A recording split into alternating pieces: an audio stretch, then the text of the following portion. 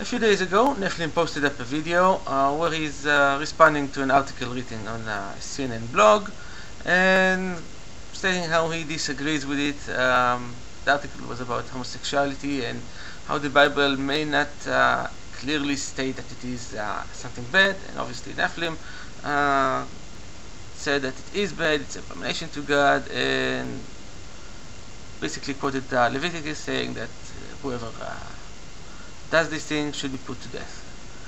And I was doing some research, looked around the web and the Bible, and searched what else is an abomination. And I found this article. I'll put a link to it in the description. Putting Abominations in Perspective by Linda A. Malcolm. Excuse me if I say your name wrong. I don't see a date when you posted this. I guess it was posted quite a while ago. Anyway, in this article, there is some extensive work mentioning where in the Bible the word abomination is mentioned and what it refers to.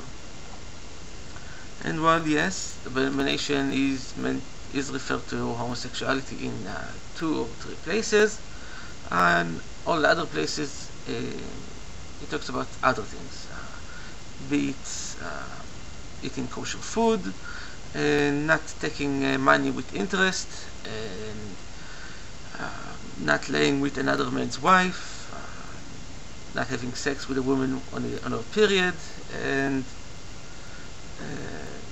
7 deadly sins are basically also abominations. So since we don't have any real laws about having sex with women under a period, why do we go out of our way to stop this one abomination of homosexuality?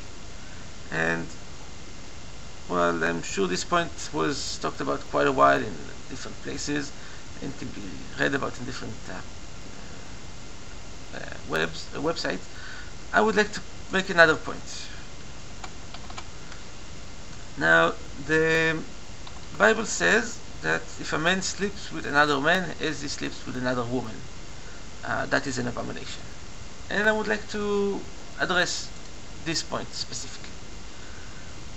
Is it an abomination to shake for 2 men to shake hands? I'm pretty sure everyone will agree that no, that's perfectly fine. And if that's fine, then what about a hug? Can one man hug another man without being called a homosexual abomination and be put to death? I'm sure that hug is also acceptable. And what about a kiss?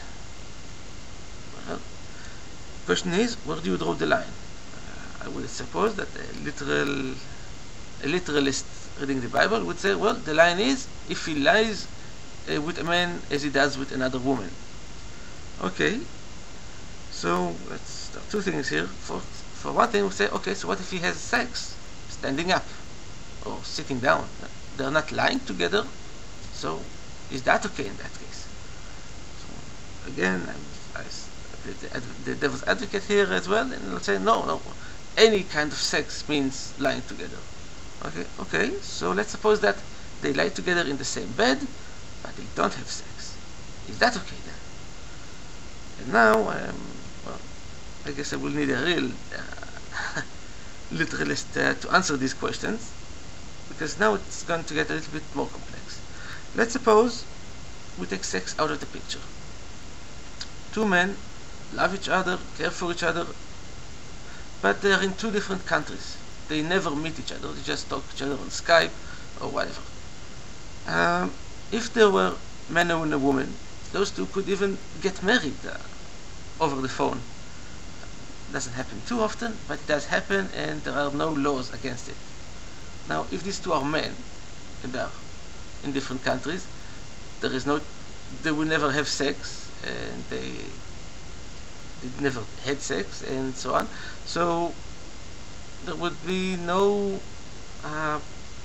risk of this abomination happen. So in that case, they can also get married. Oh, you want to be even safer? Let's suppose, yes, they are in the same country, but one of them had an accident and is missing all his private parts, and so you will, oh, not even both. Both of them don't have their penis, so they cannot have sex. And can you marry two men like that?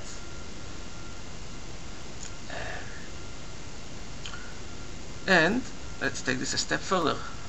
We know, for example, that having sex with a woman on her period is an abomination. Yes? Okay, so you say we don't want to let two men marry each other because then they might have sex, and that is an abomination, and we don't want to open the door to abomination. So someone else can say, well, but you let a man and a woman get married, and they might have sex when she has her period.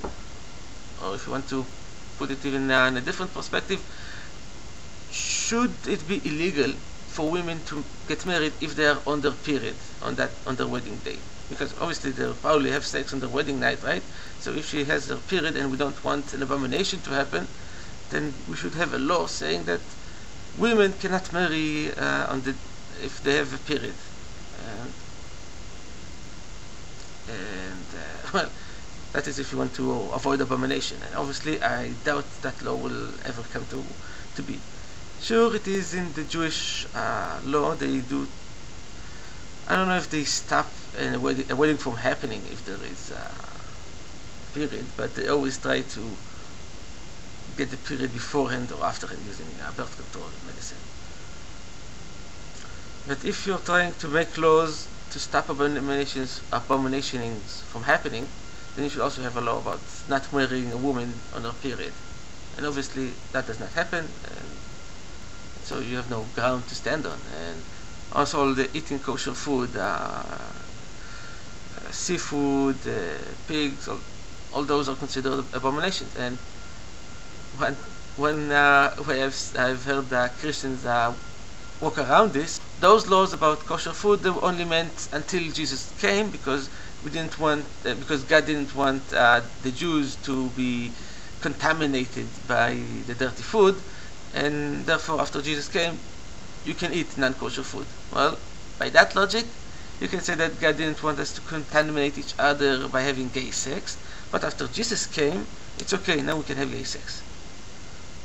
Also, another point, all the rules in Leviticus only apply to Jews, and so if you're not Jewish, then I guess it's not an abomination.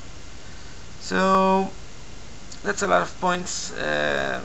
Would be interesting if a Christian were to reply to this and tell me where I got it wrong, and I would love to talk about this. So, bottom line, just because it says it in the Bible doesn't mean you should live your life by it. Sure, some things in the Bible are good, most are not. Live well and be well. See ya.